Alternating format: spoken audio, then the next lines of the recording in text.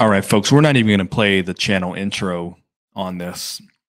I've been waiting until this evening to record this because I wanted to take in all of the information, see the reactions, and see if there was just any more information or news that popped up. Scott D'Amore is out. Anthony Ciccone is in. Scott D'Amore has been fired as president of TNA Wrestling. And we're still kind of lacking answers. We're getting some information out there that, maybe he needed to be more anthem centric. And what does that even mean?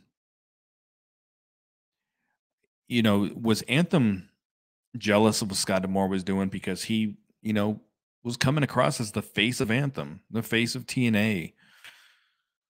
And I just did a podcast several days ago saying, thank God that he is not Tony Khan. There was a point where I wanted Scott D'Amore to be Tony Khan, to be more like Tony. Thank God he's not. Like, that dude's straight up embarrassing, I've had my criticisms of Scott over the years, but it's been more about him as an on-screen talent, having cringy segments, trying to get himself over at the expense of the wrestlers and some of the, the backstage angles. But I never downplayed what this dude did for Impact Wrestling, for TNA Wrestling over the years. Once upon a time, he was brought in with Don Callis to steer the ship, to right the ship, to right the wrongs, to get the company back on track. One of those guys, Don Callis, thought he was going to sign Chris Jericho and Kenny Omega to the company. Then he didn't realize this wasn't going to be as easy as he thought, and he bounced like a bad check. Like club security, this dude bounced. He took off.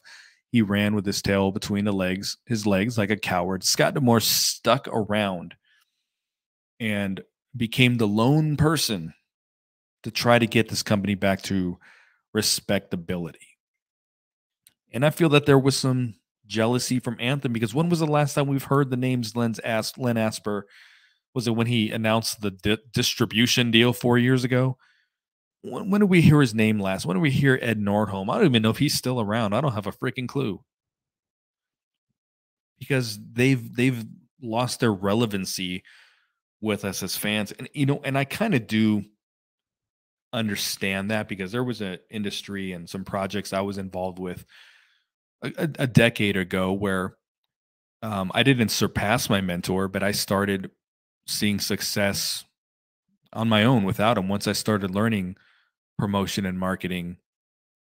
And I was able to get to a certain place without him, and it caused a rift between us. I never surpassed them, but I got to a point like, hey, I don't need you anymore. And I don't think Scott, with the exception of getting a budget from Anthem, I don't feel like he needed them. Like, he was doing everything he said he was going to do, everything that that the fans needed him to do. And yeah, I guess the company that what TNA needed. And he's been relieved of his duties, and we don't have answers. What pisses me off is that these guys, the Jim Cornettes and Brian Lass and Solid Monsters, and I listen to these guys, don't get me wrong. But they're going to cover this stuff, right? They're going to do podcasts because it's now going to get clicks. These guys don't cover Impact, don't cover what TNA's done in the past, because it doesn't get clicks unless it's negative. So now they're going to talk about it. When I got into this podcasting space covering this company, I knew it was an uphill battle to get viewers and listeners. I knew it was, just like Scott knew it was an uphill battle taking this job, and he has really knocked it out the park for the most part. I mean, has he made mistakes? Has he done things that I've thought were poor decisions and bad television and all that? Yeah, absolutely. But I with all the criticisms I've had of the guy, I've never downplayed what he meant for this company, the passion that he has had for this company. If Scott D'Amore isn't part of TNA, there's no Moose, there's no Jordan Grace, there's no Josh Alexander. There's no Jordan Grace in the Royal Rumble if Scott D'Amore isn't around. This Anthony Ciccone, you think he's got ties with Triple H, with New Japan, with AAA? That these guys just signed this agreement, this partnership. You think he has these plugs? He's got pull with these guys. You think he's going to get a TNA star in the Royal Rumble next year?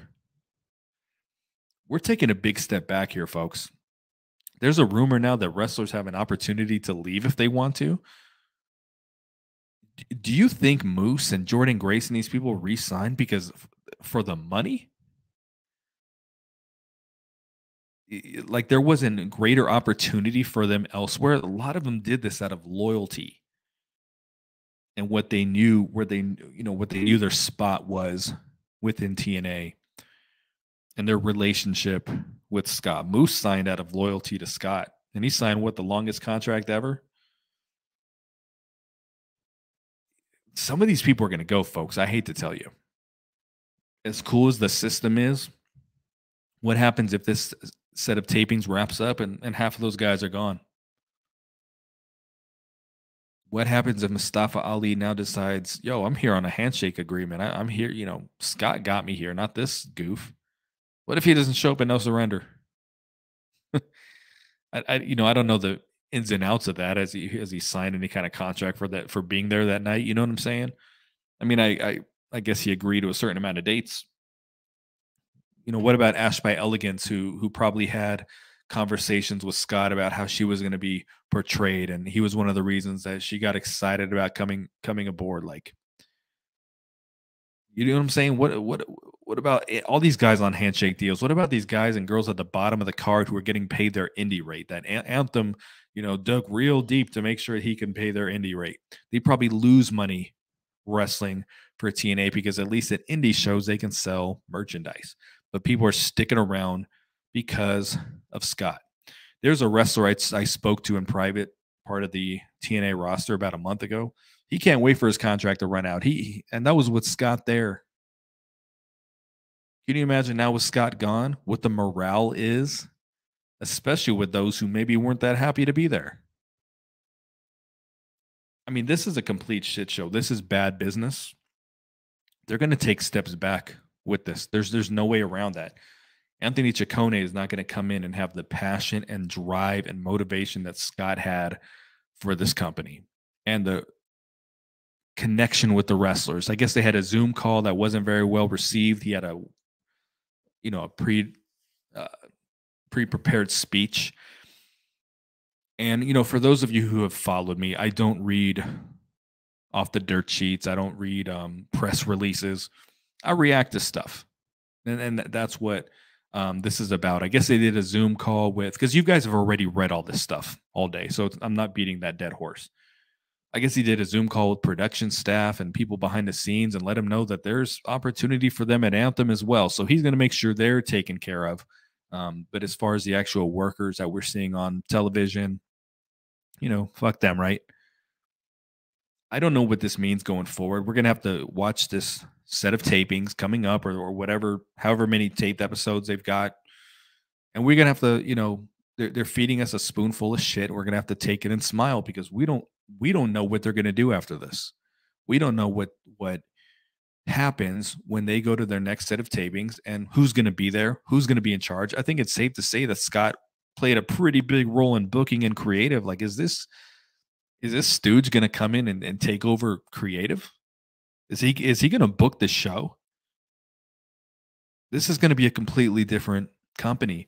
And when, he released a statement, which it was well written at the end, I appreciated that he said, when a high level executive, steps down, they can understand why, I'm totally paraphrasing here, but he can understand why there's, we would be scared, frankly.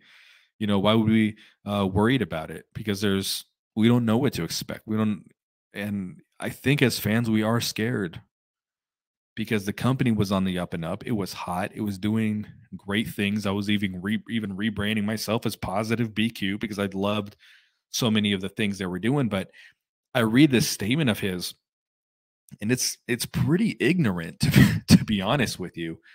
You can't just come in and be like, hey, we're going to change a business model. We're going to get more butts and seats. We're going to increase revenue. We're going to get more viewers on the product. We're going to do this. You don't think Scott Demore wasn't trying to do that this whole time? If it was that easy, someone would have done it.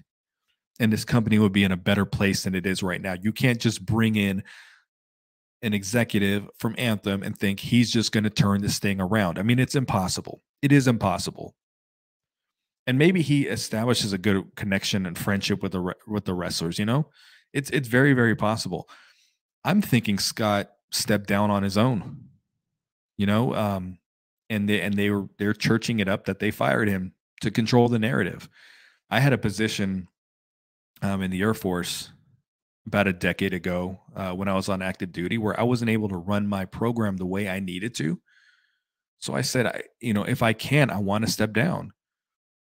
They allowed me to step down, but the leadership and the people appointed above me and my supervisor created a negative that they fired me out of the position because they controlled the narrative like EC3, right?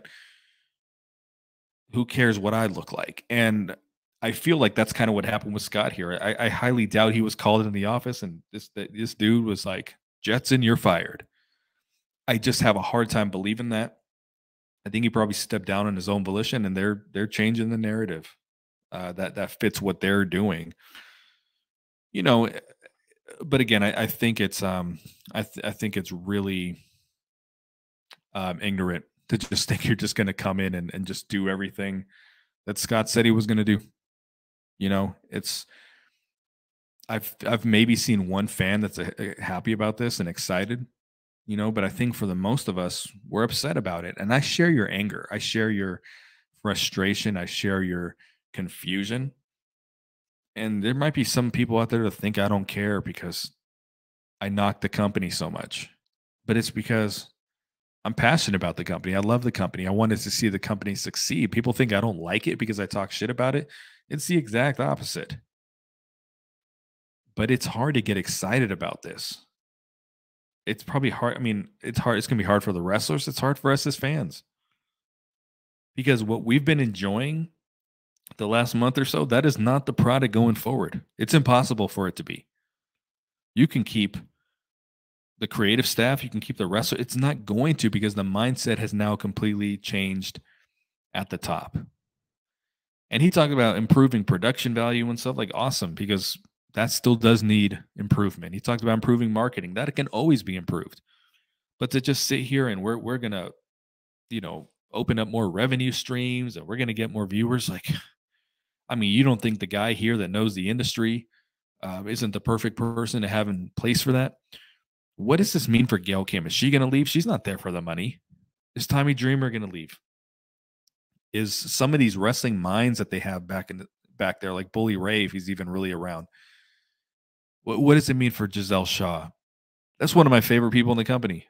What does it mean for Jordan Grace? You don't think Jordan Grace can't go to WWE tomorrow after that showing in the Royal Rumble?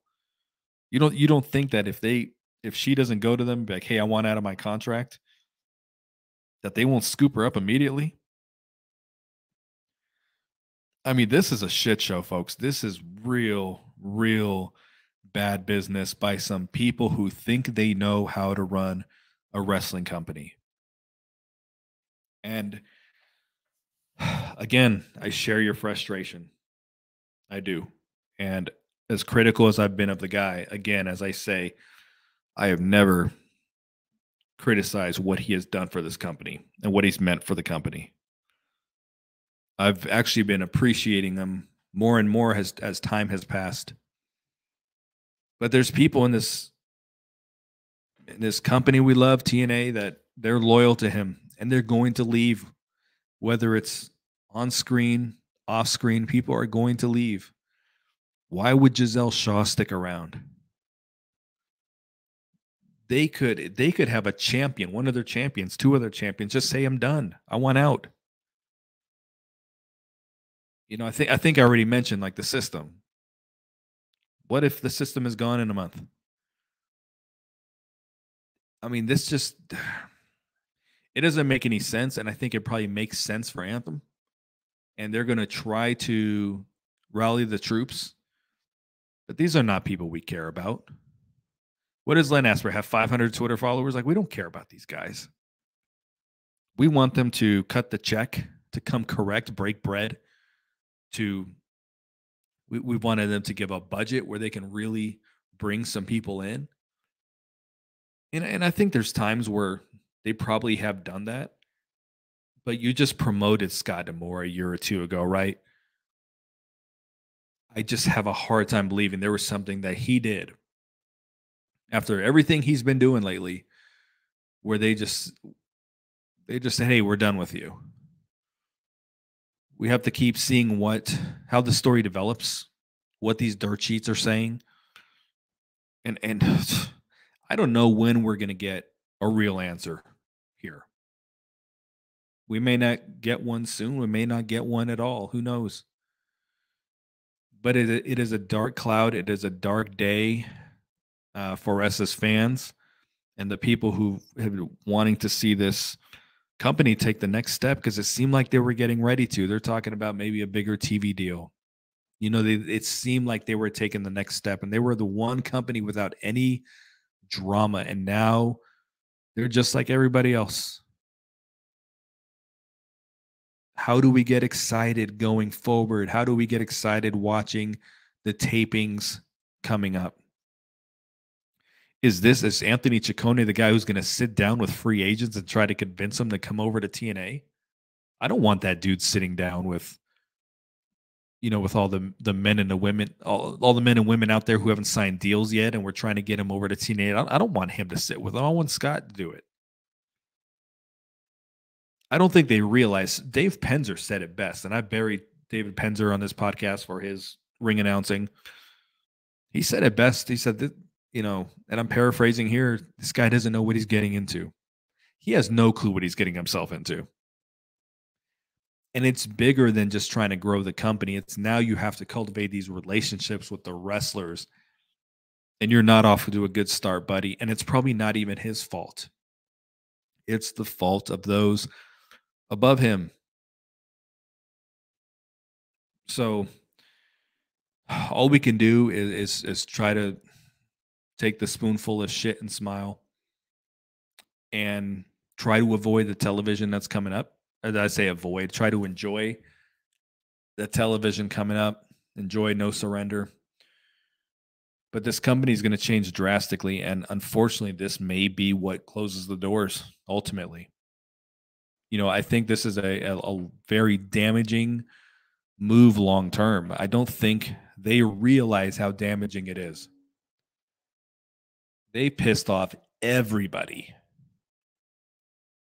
This isn't Vince McMahon stepping down where everyone's like, oh my God, thank God, Triple H is stepping in. This is the exact opposite of it. I never expected Scott to be going anywhere. And now I feel bad for everything I've been saying about his on-screen character, but I did that because I also respected what he did outside of all that. But again, there's no Jordan Grace in the Royal Rumble. There's no partnerships with AAA and New Japan.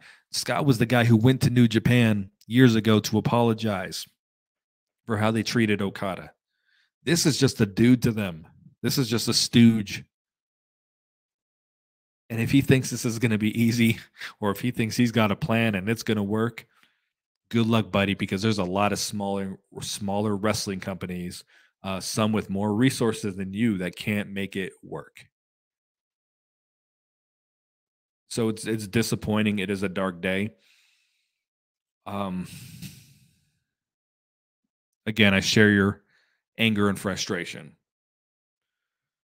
You just cannot remove a guy like this from a company and think it's going to just continue to succeed or continue on the up, because there's nowhere but down at this point. Now making a move like this, you're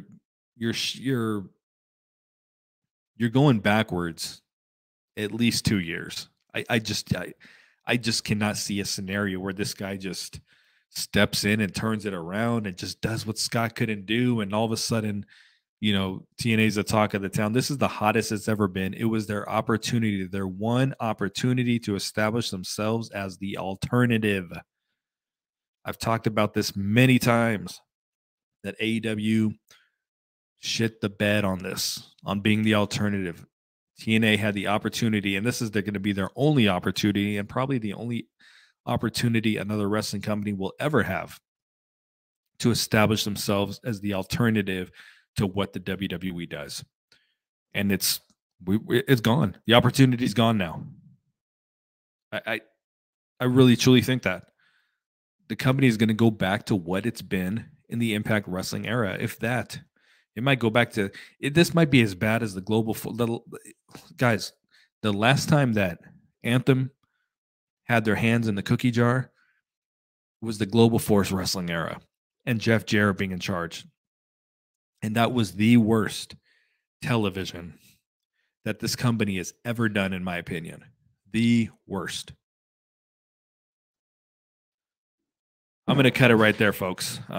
We just got to stay tuned and see what kind of information continues to come out. But there's a lot of pissed off fans, a lot of pissed off wrestlers, and we're going to see changes. And I fear that the majority of the changes won't be for the better.